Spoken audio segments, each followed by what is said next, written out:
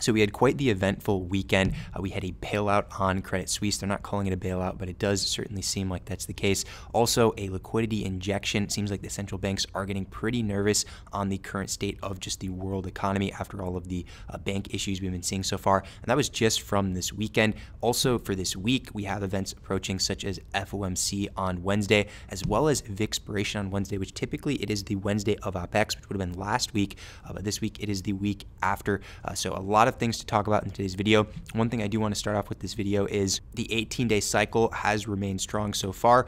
We did see the rejection from back here when I first shared it on this channel, which if you are new here, do subscribe below. It is February 15th, this one that I shared last time when we had a rejection to the downside. Remember, whatever the momentum is going into the cycle will be reversed afterwards, or is very likely to be reversed. Throughout this entire bear market, we've seen 100% accuracy of this cycle. Doesn't mean that in the future it has to have that same accuracy. Eventually it will stop working, but so far it's seen a lot of accuracy so far, and it has marked the lows of this move down. However, we have typically seen about a 3-day move upward or downward depending on momentum going into that date. So we've already passed that 3-day move after this level has been reached, so it could reverse off of this. We're kind of out of that safe bubble of a reversal to the upside in this case, because in previous times we've had that move upward for about 3 days like back here, and then it fell back and reversed lower afterwards. So 3 days is kind of like that safe target to see after a reversal. It could be a lot more, as we saw from over here. It marked the exact high on August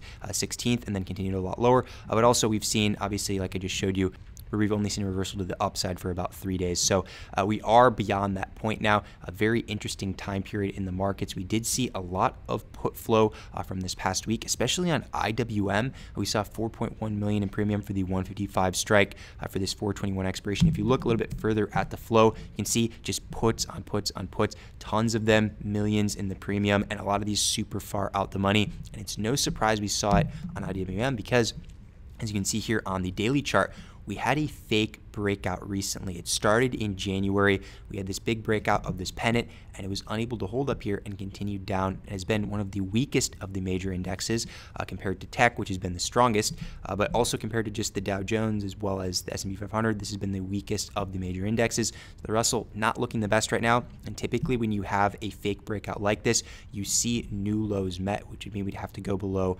162. That's just on a technical basis. And what happened last time we saw a similar pattern of a fake breakout like we saw up here was we also saw new lows met, and this actually was the start to the bear market last time, where we had a breakout and it turned into a fake out because it fell back into the previous channel. So this is something that I'm watching right now. A lot of bearish emphasis just for the Russell. It even was held up a little bit by QQQ from this past week, as that was kind of holding up the whole market overall. So it's going to be interesting to see what happens if QQQ is unable to stay with its strength going forward, because then this could start to fall fairly hard. But again, like I shared at the beginning of this video, we did see a note from the central banks about a potential liquidity injection in the market starting tomorrow throughout April. It's not the same as quantitative easing. However, this will have implications on the market. So I'm very interested to see how price action fares for this week. I suspect that we will start off the week fairly strong because of that news. However, that can still fade around that time of FOMC as well as Vixpiration on Wednesday. That's the key date to note. If we do see upside into Wednesday, I'd be very cautious of potential downside after that date. Remember, we typically don't see a high close on the VIX heading into Vixpiration. We've seen spikes so far, but typically you don't see a high close on that date or going into that date. So far we've had numerous rejections off of this trend line right here. And also we found a support off of this lower trend line. So we're kind of basing in between both of these lines. If we were to get above this upper trend line, that would start a pretty substantial downward leg in the markets, just because this is a very critical line, as you can see with how many times the VIX has been rejected up here from. The same exact thing would apply if we fell below this lower line. We'd actually see a lot more strength in the overall market. So right now we're basing in between it. Watch for confirmation. A daily candle, and especially 2 daily candles, is very good confirmation. As you've seen in the past, there's been fake breakouts. We had up here, it was unable to hold above for 2 days and fell lower, but over here was able to hold above, retested, and continued a lot higher. So look for something like that above this higher end range in the coming 2 weeks or so, if there is going to be that downward leg, which I do suspect will still happen here.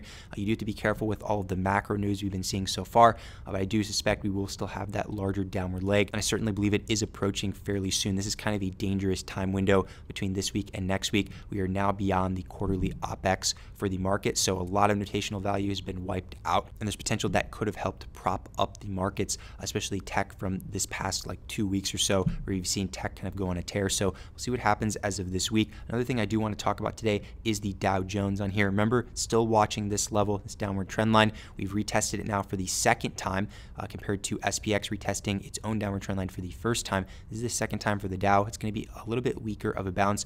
So far, it's been a very weak bounce for it over here compared to last time where we saw fairly decent sized run up. But do watch this, a confirmation candle below this level, especially to daily closes, similarly to what I was talking about on the VIX, would mean confirmation of further downside. And remember, kind of similar to what we saw with IWM, all of this up here is a breakout so far above the downward trend line. If we have confirmation below, that means all of this would be a fake breakout. And you know what that means based on technicals, what I just showed you with IWM, new lows would have to be met afterwards. Again, that's just a basis of technicals, but still watching for this. You do need confirmation with a few daily candles at least to confirm that this was a fake breakout, of course. But do watch this very important line right here, very important box that we're in right now as it's retesting this downward trend line.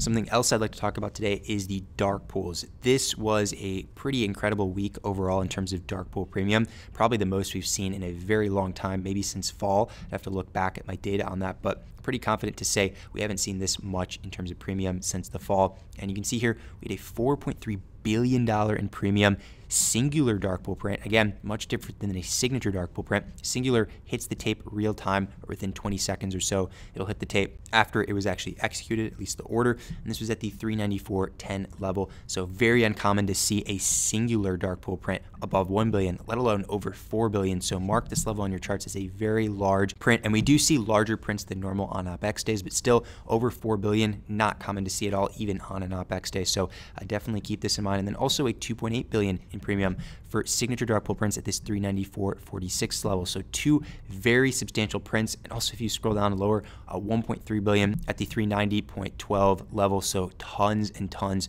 of premium hitting the tapes in just the dark pools based on Friday. And it wasn't only Friday that was crazy. You can look back at any day throughout this week. You can see here on Thursday, 2.5 billion at the 389. Also, if you go back to Wednesday over here, you can see that we had 3.1 billion at the 391. And if you're starting to notice a trend here, then you do have a good eye for dark pools. A lot of this is happening around the 389 to 391 level. Very crucial levels to watch, especially if we're able to hold above or below, especially for this week. That can give us a general idea of if there's a lot more weakness to come in the markets or also strength, because this could be an accumulation phase. And there's a good possibility of that because just based on charts, you can see here we are around this downward trend line.